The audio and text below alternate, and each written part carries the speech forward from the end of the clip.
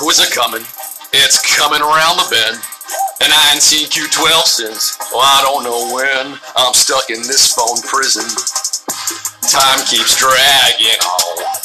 But that trivia train's a-rolling down to the savage zone. Oh,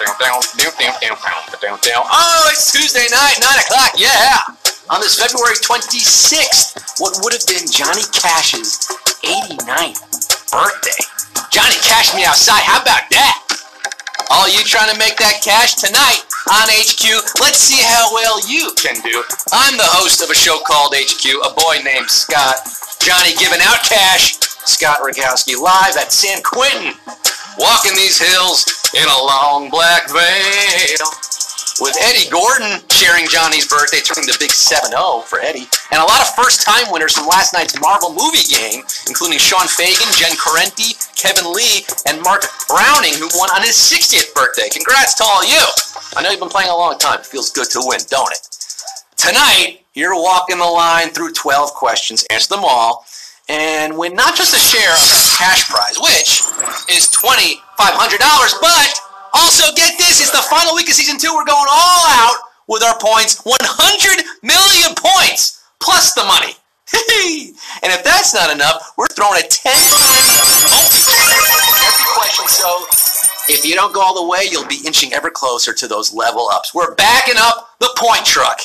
Get those free passes for the season finale, kids. Sunday, March 3rd. Let's check in on that right now. 9 p.m. Sunday, we're at 118,866 wrinkled, crinkled, wadded dollar bills. You can afford more than a few pairs of blue suede shoes with that loot.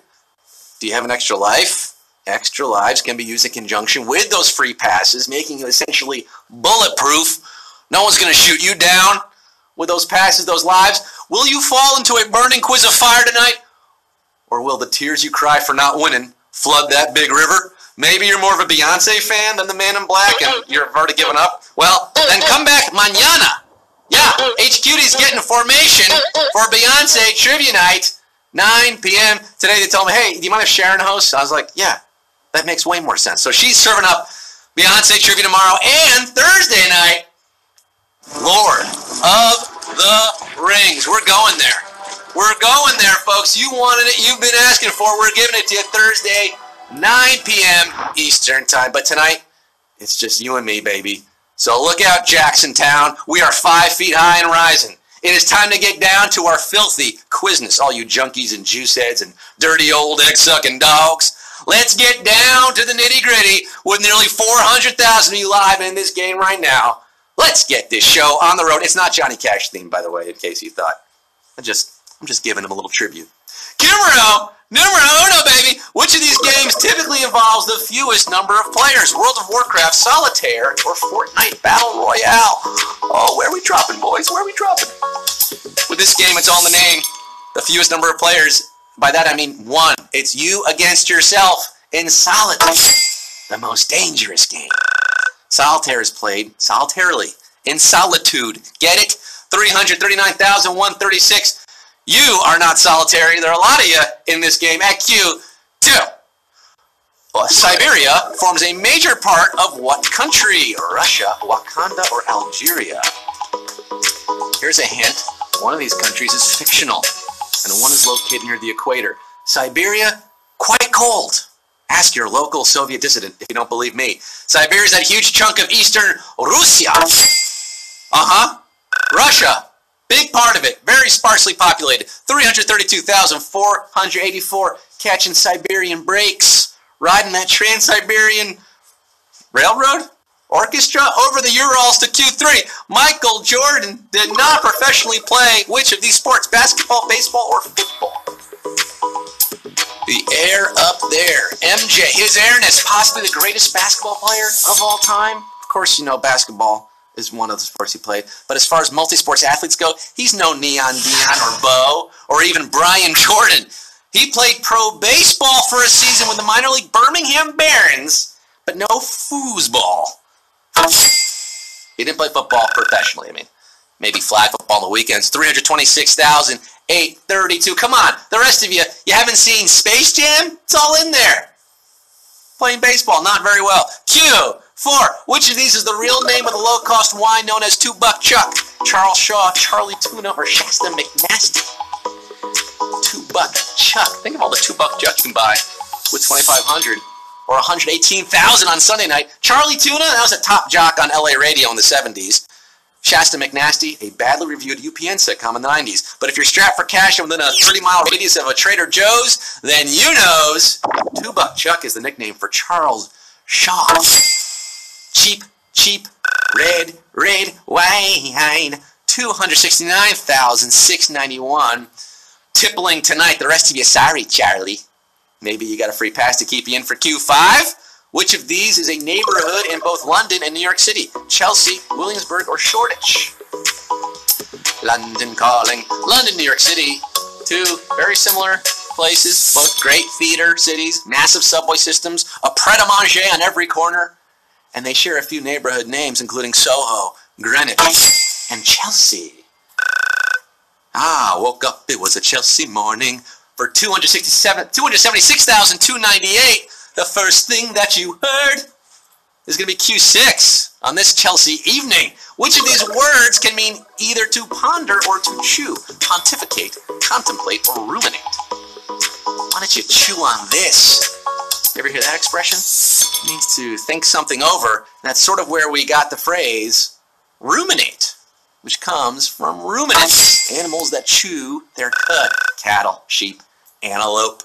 158,125.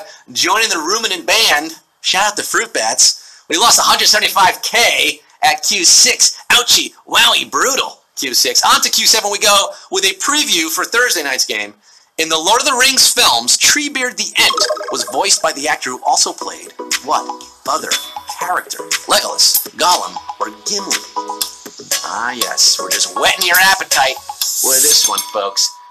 Jonathan Rhys Davies did double duty in the Lord of the Rings films, voicing Treebeard, a.k.a. Fangorn, and playing Gimli, son of Gloin. Treebeard, some call me. Nobody tosses a dwarf. Nobody tosses a dwarf. Gimli. Wiser words were never spoken. 133,772. Getting this one right. And my axe. You're taking your axe. On to Q8. You're ruling them all. Tonight, the Plur Doctrine is most associated with which of these? Dance music, city planning, or international relations? Remember, Lord of the Rings Thursday. If you like that question, you're going to go third guy. The Plur Doctrine is different from the Blur Doctrine, which is girls who are boys, who like boys, to be girls, who do boys like their girls, who do girls like their boys. Always should be someone you really love. Plur is peace, love, unity, respect. Something that saccharine could only be associated with rave culture in the 90s. Dance music's your answer. And look at this. We're dancing our way to our first savage question of the night. Yes, sirree, Bobby Weir.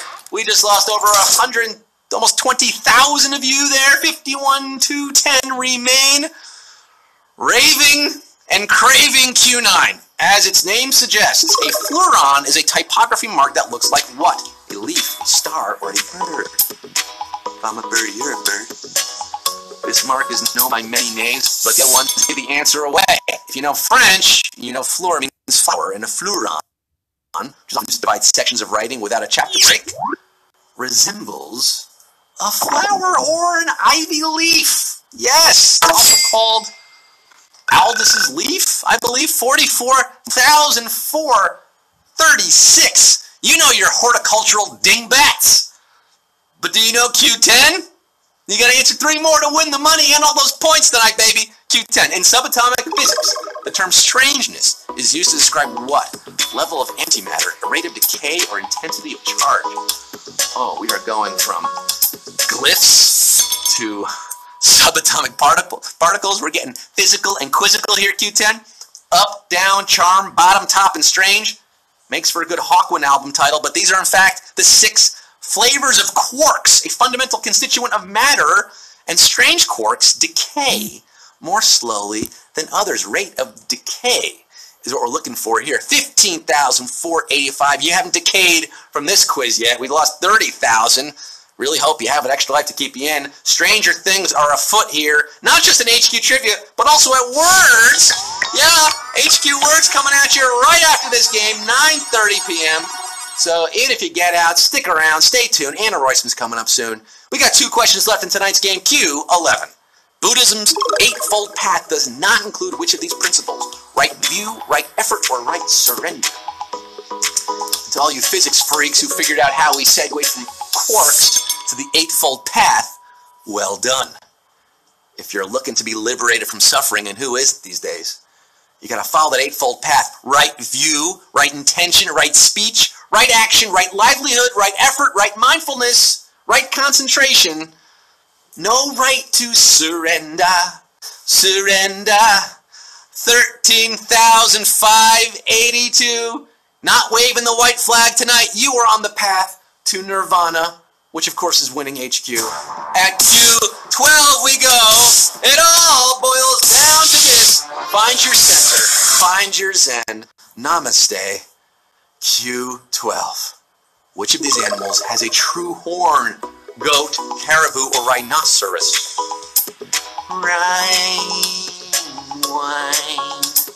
Car horn. A true horn is a permanent 2-part structure with bone on the inside and a coating of keratin on the outside. Now that is different from the caribou's antlers, which like all antlers are just bones, 100% bone. The rhino is the opposite. It's mostly 100% keratin. But cattle, sheep, and goats, well, they have the real deal. True horn, goat.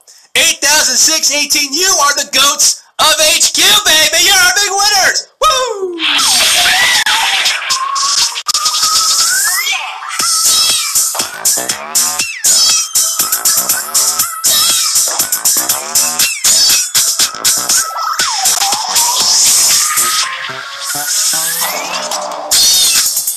Oh, your goat didn't go dry. Your hens, they didn't stop laying.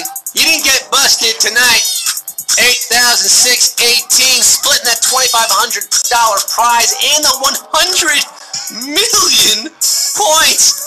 Breaks down to 29 centavos and 11,604 pointavos for all of you. JPB 30, congrats. Niraj 1, SWAT Medi, Ian KGG, the Dewey 1506, Pineapple. Oh, citric, sweet, citrus. Arams 11. Is that citrus? What is pineapple? Yeah, it's like, it's got that bromelase, that good enzymes. Hey, congrats to all you. I can't name you all. I wish I could. But you want another chance at winning HQ? Oh, play Words right now, 9:30 with Anna, the Rolls Royceman. And tomorrow night you can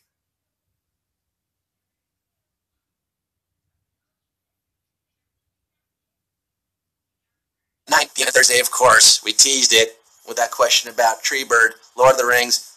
Yeah, 1 quiz to rule them all, 1 quiz to find them. You know what it is. Season finale is Sunday. We're over 100,000, well over $100,000.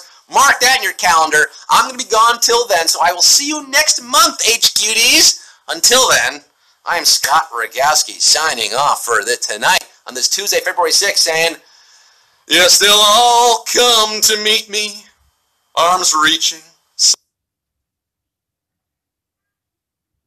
It's good to touch the green, green grass of home. Happy birthday, Donna Cash. Good night.